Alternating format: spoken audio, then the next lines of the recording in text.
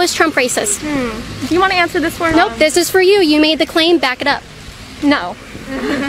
How is he a racist? I'm not going to answer you. Why? Because you can't or because you won't? No, because I'm pissed at you and you should leave our campus. What's up YouTube? Hope you guys are feeling good. Today guys, we're back again with a new video. Today we're going to be checking out anti-Trump college students can't back up claims. Okay, this is going to be amazing. I love to check this video out with you guys. You know how I'll do it. Let's get right into today's video. When we look at the Black Lives Matter discussion and we look at who's up for the presidency, Joe Biden or Donald Trump, who would be better to run Black America? I'd rather choose a Biden over a racist pedophile. Okay. How is he racist? You kidding? How is Trump racist? I'll get to you. How is Trump racist? Do you want to answer this for me? Nope, this is for you. You made the claim, back it up. No. Well, you said I'm an idiot. He has had multiple people be killed because of police brutality. He has had people be killed. Ma'am, I live in a town where there was riots. Very good. I'm glad that that's where you come from. However, who has he had killed? He's caused his police to do it. He has militia-ized this country. He has militia-ized this country. I can't speak English because I suck at it, but ma'am, don't assume my gender. Yeah, don't do that. Don't assume your gender. What are your pronouns then? They and Z and princess. Princess? Damn. Yes. How is he a racist? I'm not going to answer you. Why? Because you can't or because you won't? No, because I'm pissed at you and you should leave our campus. Oh, no. This is a free country, right? Whose streets? My streets. Today. Yeah, so this is a private campus. No, it's not. It is a public university. I just want to know how Donald Trump is racist. Because he has had his militia, our military, be used to protect buildings against people who have been killed multiple times. He needs to protect the buildings. Why? Why would he need to protect the buildings? For no reason, because people For no reason, or because they're lighting them on fire and they're killing police officers? Not people who are killing police officers, it's people like you who are causing them to light the buildings on fire. People like me who support the police, who is against Black Lives Matter terrorist organization, I'm the one that's causing them to tear down the buildings and light them on fire? Yeah, but it has proven that people who are against the Black Lives Matter movement will go and purposely force the riots and blame it on people who are. Can you give me proof for that? There are many articles that you can look up for yourself. Give me one. What was it? Well, it was in like Times or something? It was something that said 90%. Who did it? Who did it? 90%. It was Times, I think. Yeah. 93% of what? 93% of people who are against the Black Lives movement would go to the riots. I'm sorry. Stop. I'm talking to her. I will gladly come to you next. 93%. She has to she can talk. Yeah, but it's my body, my choice not to talk to you. So, 93%, 93%, just finish your point. That's it. 93%. So are you saying it's good for 7% of the riots and the protesters to be violent? You think that's a good statistic? That 7% is peaceful? You think we're supposed to wave that around as it's good? People, because they only show the people that are causing the riots to be violent. They aren't showing the peaceful riots. And she also the peaceful riots. How is a riot peaceful? There are peaceful protests going around this country every day. They chose not to show them. They do show them. The majority of cops are nice, so we should not abolish police because the majority of cops are nice, right? So we shouldn't stop protests because the majority of them are peaceful. I'm not saying to stop protests. I'm saying to stop the riots. No, but the people protesting aren't the ones doing the riots. Then where's the difference? So I'm glad the people who are peacefully protesting, sure, if they don't want to be caught up in the riots, then leave. But when the riots specifically shout Black Lives Matter, they shout the names of drug addicts and felons and pedophiles and people who have attempted to murder people, I don't think it's a peaceful movement. I don't. When you actively assault police officers in your protests and your riots, and we can stop pretending like they're peaceful at this point. It's been over 100 days and this has happened. You're going to go up to a business owner or an apartment complex owner, someone who had their lives burned down in the cities, someone who has had their business burnt to the ground, and you're going to say, listen, okay, yeah, this is bad, you might be poor now, you don't have anything left to show your life's work, but only 7% are violent. So most of us are good. It doesn't matter anymore. It doesn't matter anymore. Over 100 days. Apply that same logic to cops. It doesn't matter anymore. So we need to get rid of the cops. I'm trying to apply your logic. You just said, you're not. get rid of the protests because... No, I said get rid of the riots, but we can stop Okay, so pretending get rid of all as the if bad they're all cops. peaceful. Get rid of all the bad cops then. Absolutely, we can get on the same point. Let's get rid of the bad cops. What's wrong with that? But then why Absolutely, is it let's do happening? it. Why are you questioning the protests and not questioning the cops? You're questioning the protests more than you're questioning the cops. Because the cops are not out there burning our cities down. The cops They're are not killing out there. people. What are you talking about? I'm sorry? They're out there killing black people. They're killing black people? Hold on. Okay, so you said, okay, so I've been to the Orlando protest here. Great. And I stayed, and the only time they turned violent was when the police was using force against the peaceful protesters. So, Okay, so cops are killing black people. yes. How many black unarmed men were shot in 2019? Am I, like, do I have Google in my brain? No. I would absolutely, if you're going to say black people are being killed by a specific entity, you should give me the numbers. You can even guess. How many? Do you think it's in the thousands and the 100,000s? Two? Prepared for the speech that you're giving us. We haven't Googled. Well, you guys have prepared to have your opinions. I don't know where you got them. Maybe you got them from the TV. How many unarmed black men were shot in 2019? I couldn't tell you because I don't keep that. I just know I see it with If you see it, how many? How many? I see it with another example, and we even see it here in the Florida mall. They just shot a 22-year-old Salathis Melvin in the back while he was running away. He was no threat. He was running away and he was shot in the back. I haven't heard about that. I'd love to learn about that and actually look at the video. So thank you for bringing that to my attention. But I would like you to answer my question. If you think the police are out there murdering black people because they're racist, innocent black people, huh? So you think Jacob Blake was innocent? Yes. What was he doing? He was reaching for a knife after he was at his. He raped a woman. He was at her house. She called the cops because a rapist was at her house. And then he was reaching for a knife that was found on the floor of his car, and he got shot because he was reaching for a knife and he was resisting the cops and fighting with them. How is that innocent to reach for a knife and rape a woman? Okay, no, raping a woman is totally wrong, obviously. And do you really, okay, the cops here have all the power in their hands when they have a gun in their hand. Why? When they see, there's multiple examples of like white men walking around with guns. If they saying they're scared of black people reaching for a weapon, a knife, how do you compare that to a gun? And then how are you gonna kill that person with the knife like multiple times when you don't even like pay attention to the white man holding a gun? This is why it's so important to know the statistics about who's being targeted by police brutality. Again, I would love to know the difference between white unarmed people, men specifically, shot by the police, and black unarmed men shot by the police. It's a really important statistic that I think would open your guys' mind. Do you want to give a shot at maybe the differences? I would have to look it up myself. I'm sorry. Do you think it's in the thousands, black people being shot, black men being shot, totally innocent, unarmed? I mean, when the media tells you, and we see all these videos coming out, would you say it's a high number or a low number? I would say it's a more people that there needs to be dead. Like, why do you even like need to like have these instances? Like, this shouldn't be happening, period. No, people should not be trying to shoot the police or trying to come at them or anything like that. But let me tell you, there were 9 unarmed black men that were shot in 2019.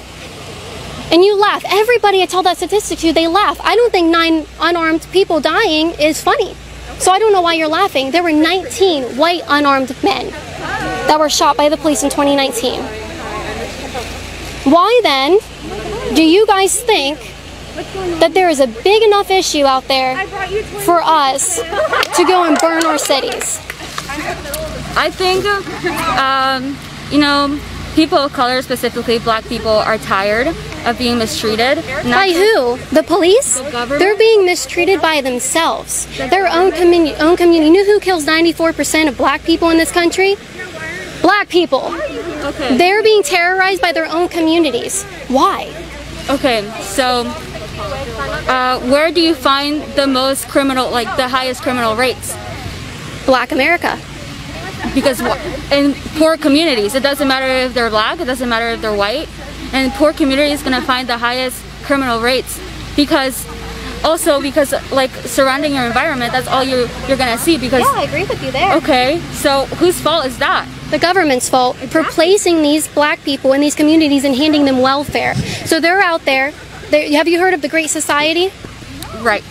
Have you heard of that bill and that? Right. Okay. Right. So that put more black Americans on welfare and incentivized single motherhood. Took the fathers out of the home. That is detrimental to the black community, and shame on our governments and people we are supposed to entrust in our communities to run our country for creating such a policy that would put people, specifically for their skin color, down on welfare. That makes it impossible for it to come out. But why is that responsible? So that's the reason why there's a lot of poor black communities. Why then do we give them an excuse to be violent to one another? We're not giving them we're putting it in context. It doesn't mean it's an excuse. It sounds like an excuse to me, and I don't think it is. I don't think we can excuse violent behavior from a demographic that commits 50% of the violent crime in our country and write it off as that they're in poor communities. I don't think that's fair. I think that we need to hold people responsible for the things that they do, including police officers. I can get right on board with you there, but I will not say that an innocent police officer should be thrown in jail just because he happened to have a victim that was black. Okay, so what do you think about the Breonna Taylor murder? So a lot of people came out and tried to say that she was innocent. She was just a firefighter. She was not involved. It had nothing to do with their house. It was a no-knock raid. Guess what?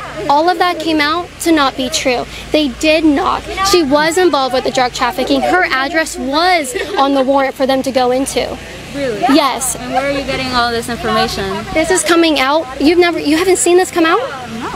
Yeah, this is coming out from the police doing their investigation, from people releasing body cam footage, from people coming out with written statements. Yes, this is all coming out.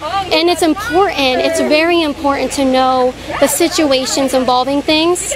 Now, I will get behind Rand Paul's initiative to end no-knock raids. No police officer should be entering into a home without knocking, right? Because people have the right to defend themselves against someone coming into their home that they don't know of. But I don't think that was the situation involving Breonna Taylor. And I would encourage you, if there's anything you want to give me, any information that I can leave here today about Breonna Taylor that you would like me to look more into, I'd love it. But I hope you walk away as well, maybe look into what's coming out about that case and the misconceptions around it. If there's anything you would like me to know or walk away with, so I'm open. You're getting all of this from the police department? So it's from the police department, and also initially gave the report and lied on the report. Yeah, so I'm not saying we should trust police entirely, but when they come out with body cam footage, they did. Is it out? Well, I don't think that it's released to the public. But when they went through and looked at the body cam footage, no, I did not. But that's what they're going off of, and I want them to release it. Let's release it. Let's do it. You know, that's what they said for the Salathis Melvin murder here in Orlando. I don't know anything about that, but I would like to... they said that he was reaching for a gun when in the body cam video, that was absolutely not true. He was running away. Yeah, let's hold those cops responsible. Absolutely. If that's the case, if that's what a jury of peers decide for him in court, absolutely, that's what he deserves. Hold him responsible. I love that. Because an innocent life may have died. But also, we can't lock up people without proving that they're guilty. Do you see what I'm saying? Because that can be used against anybody. Anybody. We have to prove that people are guilty, be able to do that. So, I appreciate you talking to me.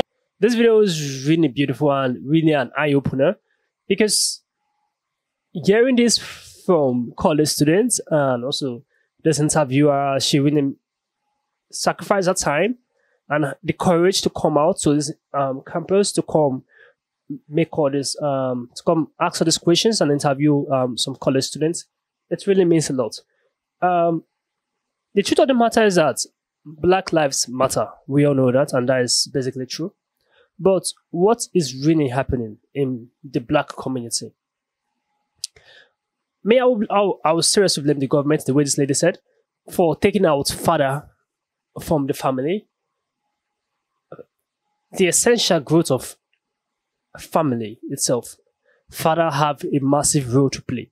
So taking out father out from the role is creating chaos.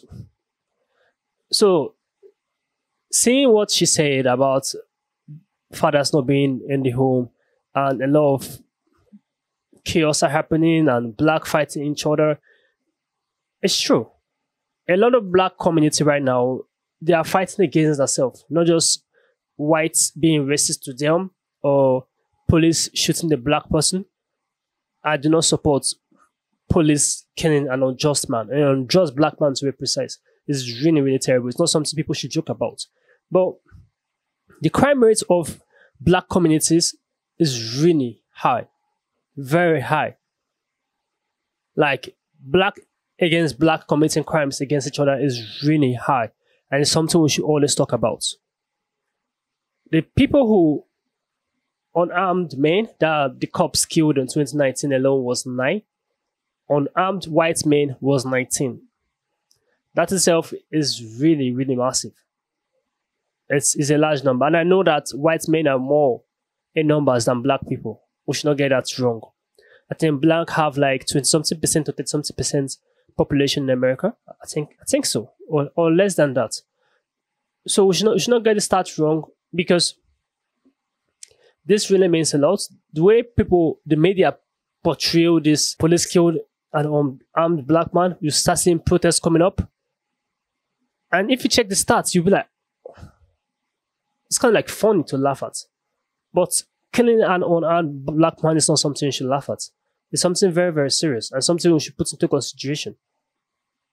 And you notice that the way the media portray this actually have impact on people saying it, the community, black community saying it, because they will want to retaliate. It is compulsory. If it was to be like your brother or your relative that was being shot unjustly, you seriously want to retaliate. It's something that we have to put into consideration, that it's not all cops that does that. And innocent police officers should not be arrested just for defending themselves and carrying out their duty. Let's put an instance that the guy was reaching out for a gun or a knife. Any police officer will shoot at sight. You understand? It's something that occurs a lot. I'm not saying that we don't have racist cops. I'm not saying that some cops have not killed some innocent black men unjustly. What I'm saying is that the cops that are innocent and the person is reaching out for a gun or a knife and a shot at sight should not be punished. Because a lot of innocent cops have actually gone to prison because of this. And it's something we should put into consideration. That's why I really like the body cam that cops wear every time before going out on duties or making an arrest. The body cam is really, really important. It's something that will actually bring evidence. It's evidence itself. So the body cam is really important. When I check the stats myself about unarmed black men that was being killed by police officers, I was really surprised. I have checked. If you go make research now from 2019, even to 2018 to 2024, you will see stats that if you compare it to white people, you'll be like, oh, a lot of white men have been killed. You understand? Then you notice that some police are just carrying out their duties. But because a white police officer shoots a black man, either he's being armed or not, people will want to retaliate. Because why? They feel like the police officer was being racist.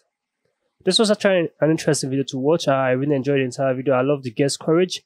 The students who listened to her, I know some of them were actually rude, but the one who actually pay attention to listen to her own side and also learn something, because that's something about conversation. You have to listen for the next person and learn something for what the next person is saying, because the next person might actually have information that you yourself don't know about, like what just happened right here. Comment down below, give us a thumbs up, share this video to as many as you can, guys, and we'll see you guys in the next video. Make sure you stay safe.